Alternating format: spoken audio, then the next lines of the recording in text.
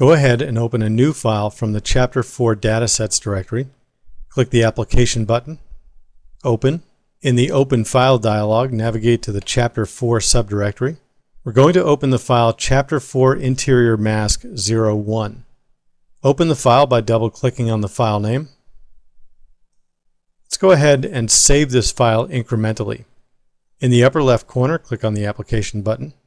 Save As from the menu. In the File Save As dialog, click on the Increment button in the lower right.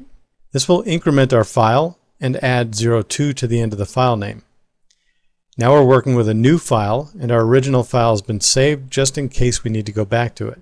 Now the client would like the back wall of the lab to perhaps, and the key word here is perhaps, have half of the wall painted blue and half of the wall the gray concrete texture. After much discussion with your client, you're not really sure if they're ready to commit to this change, so we don't want to do anything that's going to be difficult to modify. Plus, we don't exactly know where they're going to want the division in the wall. They may want it halfway up, they may want it a quarter of the way up. We need to be flexible. We do know that there's only going to be two materials. Because we know this, we can use a blend material with a mask map to create a material for this back wall. Let's open the Slate Material Editor. Click on the Material Editor icon in the main toolbar. Holding the left mouse button down, select the Slate Material Editor option.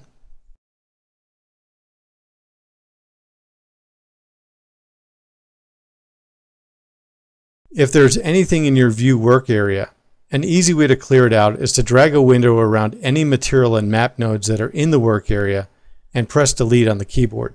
In the Slate Material Editor, look in the Material Map browser and scroll down to the Materials Rollout. Open the Standard Rollout for Materials. In the Standard Materials Rollout, click and drag the blend material into the work area. You'll notice immediately that it already has two materials assigned to the Material 1 and Material 2 channels. Since we're going to replace these anyway, let's go ahead and drag a window to select them, and then press the Delete key to delete them. Now we're working with the Blend Material Shader node. It contains inputs for Material 1 and Material 2, as well as an input for the mask. There are some additional parameters that we can plug into, however, we're not interested in those at this point. We're going to create this blend material out of two materials that already exist in the scene. In the Material Map browser, click the plus next to the Scene Materials Rollout. That will open the Scene Materials Rollout and display all of the materials that are available and assigned to objects in our scene. We're going to click and drag the paint_blue material into the work area.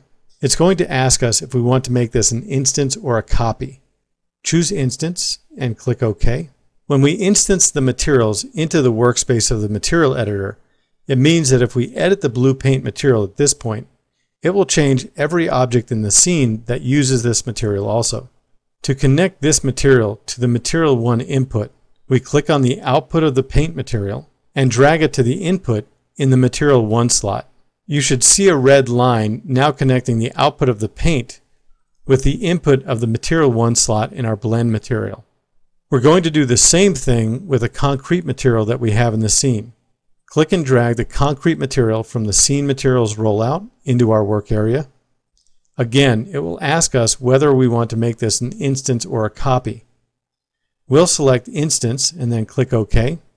You'll see when you drag this in that the entire shader network comes along with it, so you can always edit that shader network. Again, we're going to drag from the output of the concrete material to the input of Material 2 in our blend material. We should see a red line connecting the two now. Double-click on the Blend Material title bar to bring up the attributes for this material. In the name type-in, let's name it Wall_Blend and press Enter.